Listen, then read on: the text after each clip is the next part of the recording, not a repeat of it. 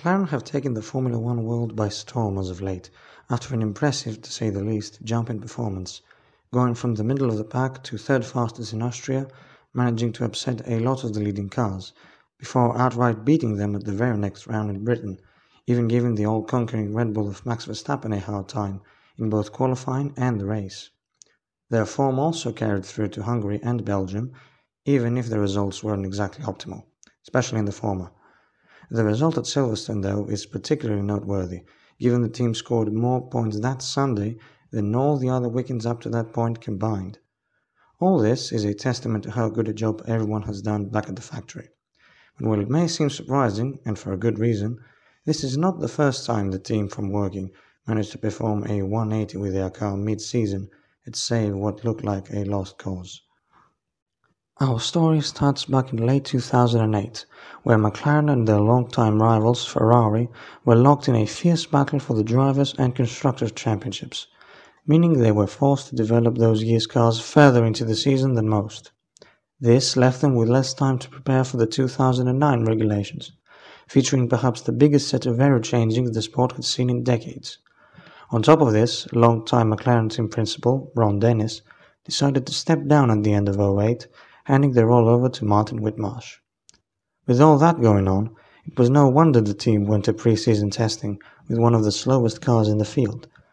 Paddy Lowe, McLaren engineering director at the time, said it was a bit of a shock as the team realized it was 2.5 seconds down on the fastest time.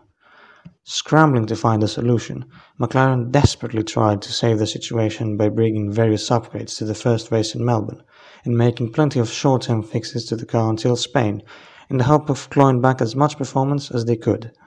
Despite a pointless first race, thanks to a disqualification for lying to the stewards about Lewis Hamilton and Jarno Trulli swapping positions during a late race safety car after the former went wide,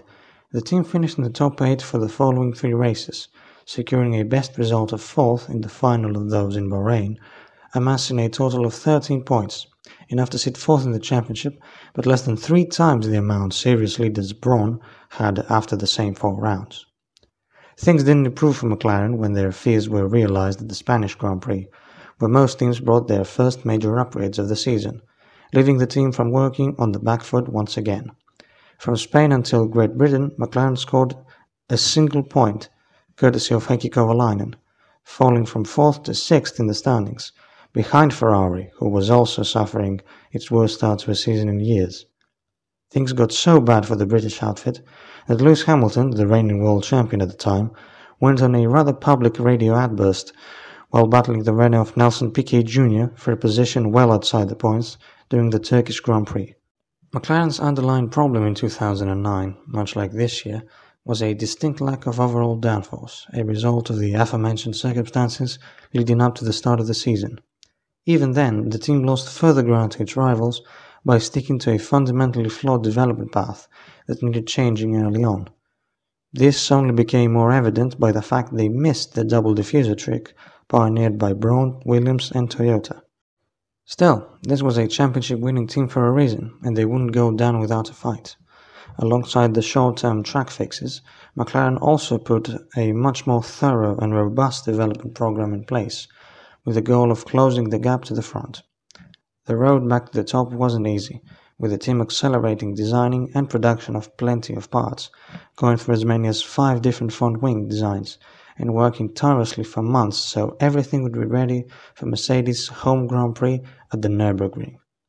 The British outfit showed up at the track with a brand new aero package, courtesy of a new front and rear wing, as well as a new floor, with further aerodynamic and suspension upgrades planned for after the summer break. As team principal Martin Whitmarsh put it, sometimes you have to step backwards to go forwards. While that particular race in Germany wasn't a success, as Hamilton suffered a puncture on lap 1 and the time loss was too great to recover, the Brit recorded his and the team's first win of the year at the next round in Hungary, as well as the first win for the brand new KERS, short for Kinetic Energy Recovery System, of which McLaren was one of the early adopters. Further success followed with podiums in Valencia, Japan, Brazil, and another win in Singapore, while Hamilton secured 4 pole positions at the European, Italian, Singapore and Abu Dhabi Grand Prix. There was still some bad luck surrounding the team, with DNFs in Spa, Monza and Yas Marina all costing at least a strong points finish, if not more, while a pit stop error in Valencia cost Hamilton the win.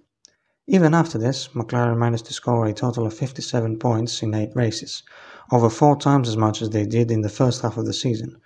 and they beat their old nemesis Ferrari to third in the constructors' standings by a single point, while Hamilton also beat the Scuderia's Kimi Raikkonen to fifth in the Drivers' Championship by the same margin. Whether or not McLaren can remain as competitive as they were in Silverstone remains a mystery for now, but if history is anything to go by, and it usually is in F1, then there's plenty of reason to believe the team from Woking have well and truly turned their season round.